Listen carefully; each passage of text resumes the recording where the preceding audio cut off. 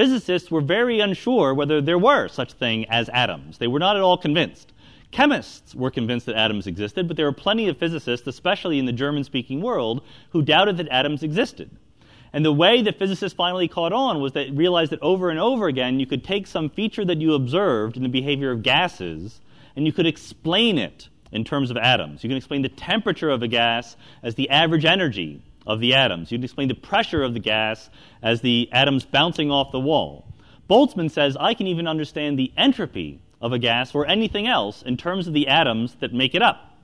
And his definition was simply, I can consider all of the arrangements of the atoms or whatever constituents make up some system, but I don't see those atoms. When I look at the gas in this room or any person on the street, I don't see every individual atom with its location and its velocity through space. I don't see all of the information I would need to use the laws of physics to say what's going to happen next.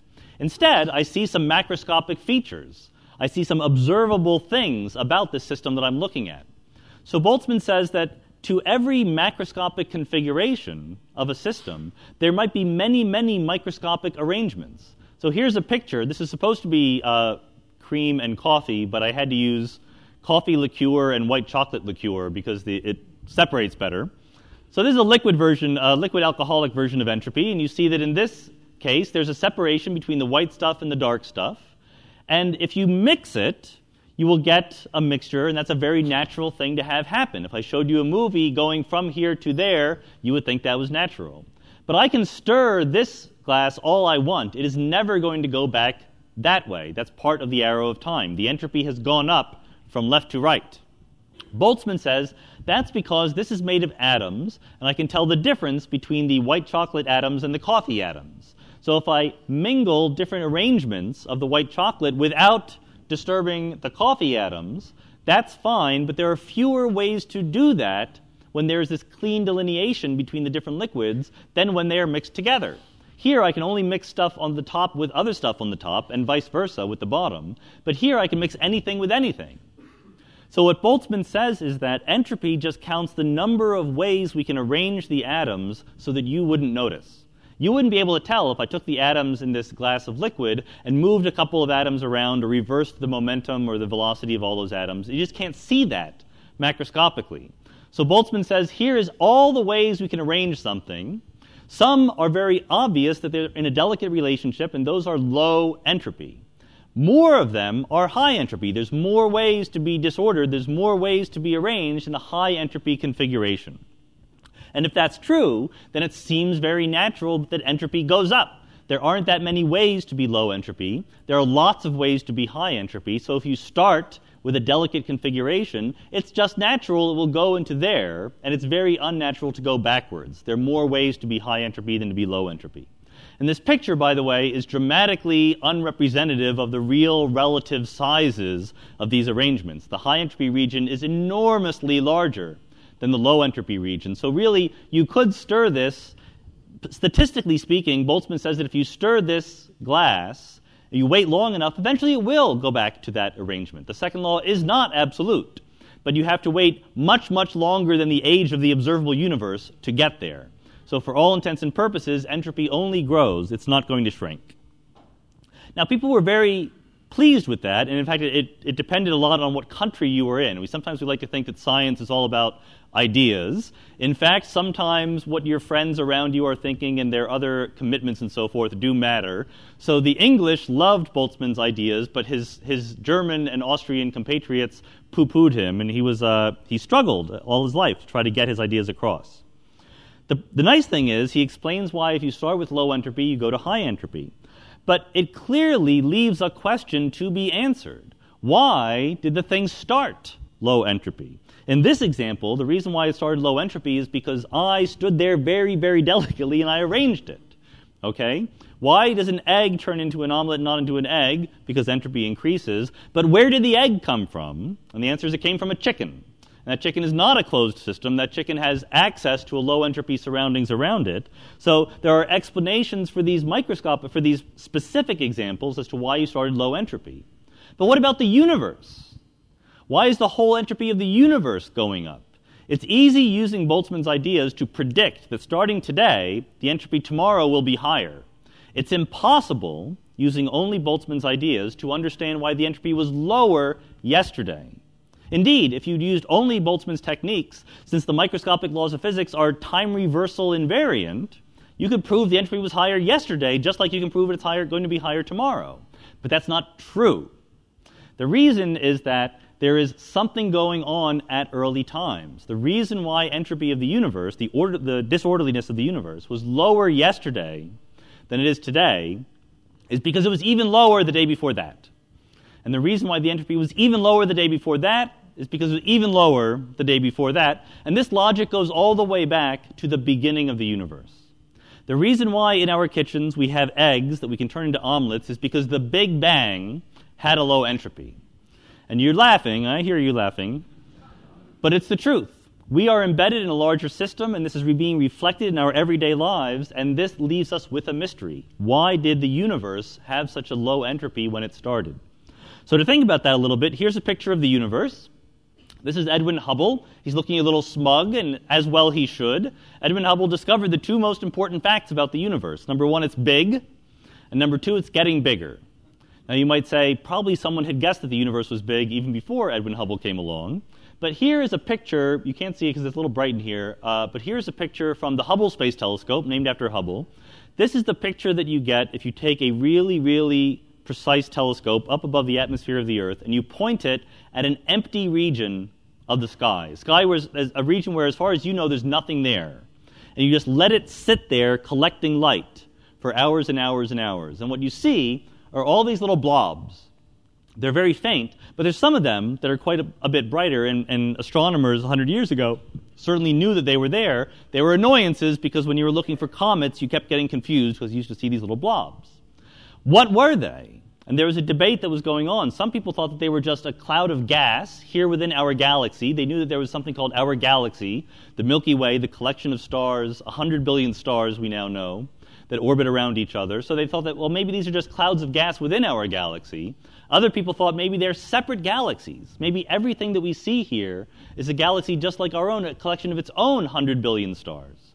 And it was Hubble who answered that question. He showed that things like this beautiful spiral, really is a galaxy similar in size to our own. There are 100 billion stars in that galaxy, and there are 100 billion such galaxies in the observable universe. So the universe is getting big. Hubble also showed that it's getting bigger as time goes on.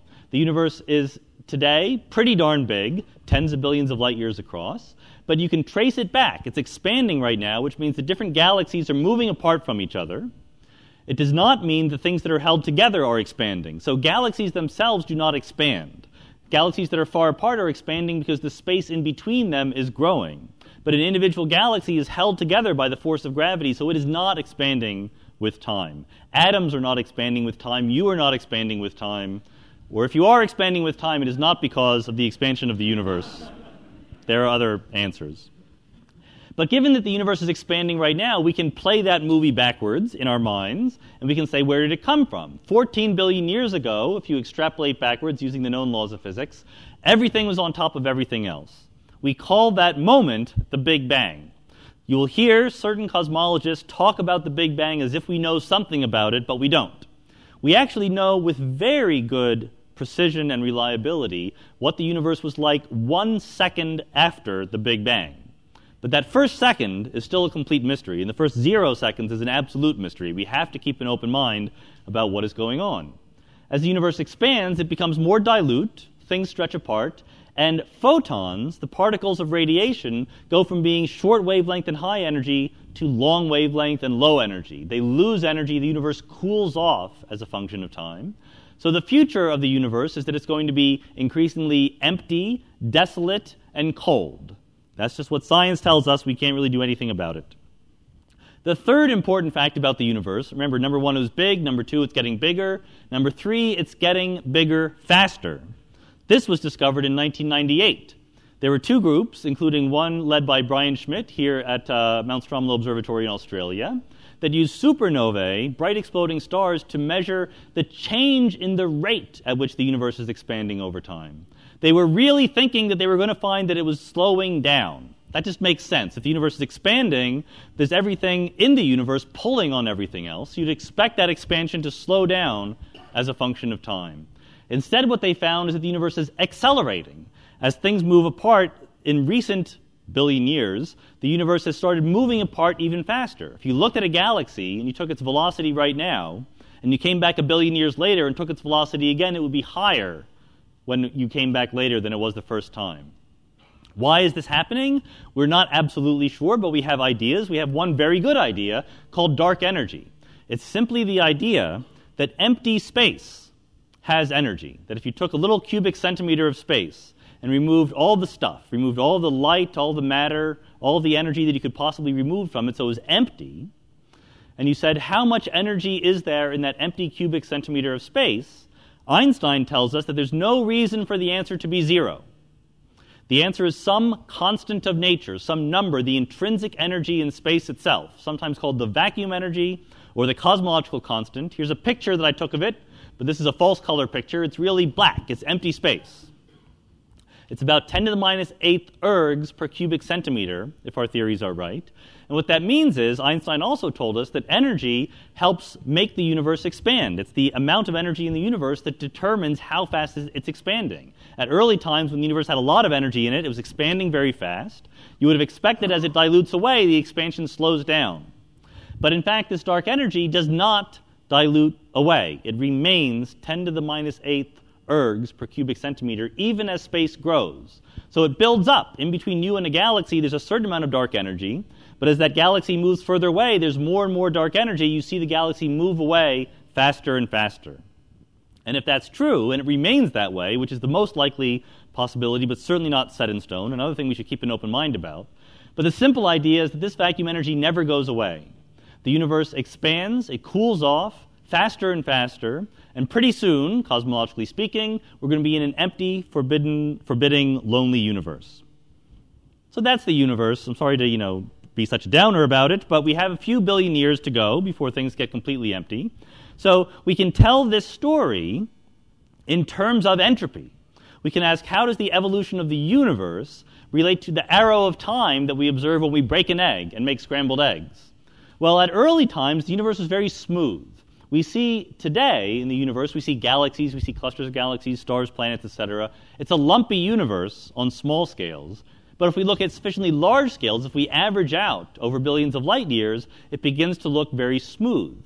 And that's because at early times, the universe was extremely smooth at all scales. And it's only on small scales that we've had time to go from this smooth universe to have gravity pull things together and make stars and galaxies. So this is a low entropy configuration. As the universe expands, gravity pulls things together, the contrast knob is turned up on the universe, and the entropy goes up. Now, the entropy is going to continue to go up. That's the second law of thermodynamics. That's going to happen. So in the future, what's going to happen? Everything empties out. So we go from smoothness to lumpiness, and we're going to go back to smoothness again. There's no direct, simple relationship between smoothness and lumpiness and entropy. What there is the fact that this configuration of stuff in the early universe, there was a lot of stuff. And it was all in one very, very delicate arrangement, so there's the same amount of stuff everywhere. That's a very specific arrangement for the early universe to be in. It has a low entropy, and that entropy increases as you make structure in the universe, and that is reflected in the world we see around us every day.